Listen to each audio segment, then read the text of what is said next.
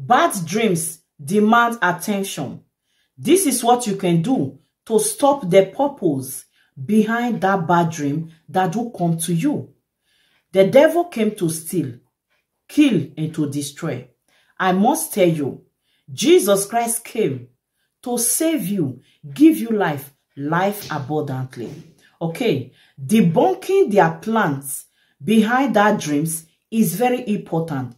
Make sure you pay attention to those type of dreams that is coming your way. There is a message behind it. If you are the type that do receive oppression in the night, like you want to stand up, you will not be able to stand up. Whenever you dream, you will want to stand up to fight for yourself. You won't be able to stand up from that dream. You will be struggling to stand up.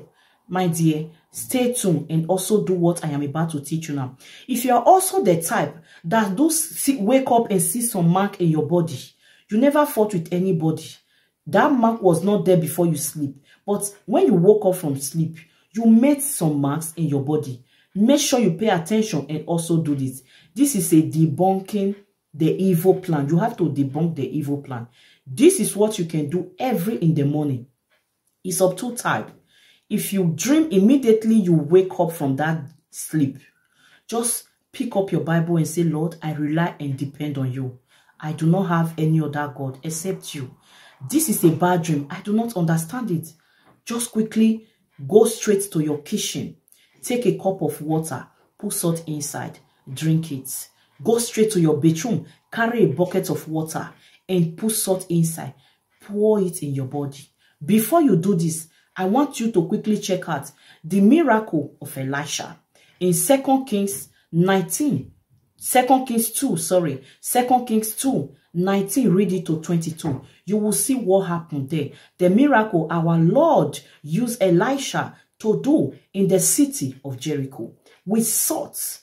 Okay, so whatever they plan on in that dream, the mark in your body or the people, the spirit that came to oppress you, you just terminate their plan.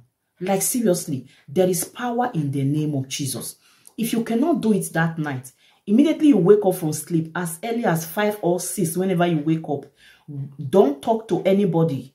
Yes, because something happened in the night. Don't share it by greeting or shaking anyone. Immediately, carry your cup of water, put the salt inside. As you are drinking it, the prayer point you should do is, every bad dreams program to destroy me, I stop your program. When you say stop, it's like stop. No movement anymore. I stop your program by fire in the name of Jesus. That is the prayer you pray on the water before you drink. Then the prayer you will pray on the water before you use it to shower. Don't use soap, don't use point. Just use that water and soap. Use it to shower yourself. It is done. The only thing that will make that dream come again and again is when you finish praying. You still have the fear of that dream. Nothing has happened. You are just still living in fear. The dream will come again and again. Let me give you an example. If you are owing someone, let's assume you owe someone some money. Immediately you give the person the money, it is done. You do not owe them anymore. Agreement is an agreement. So you now have the belief that, thank God I pay my debt. I am not owing anybody anymore. That is the faith I want you to have. Whenever you immediately finish doing this, after drinking that water and taking your bath, if you have time to do it in the night, do it in the morning, you do it, anyone. You just have to believe it is done. Let me tell you something. Let me quickly remind you this.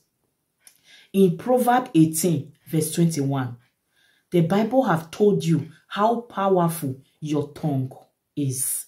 So whenever you are using it, you have to make sure you have the full confidence to control your heart, to be connected and believe that what you have just done is done and done forever.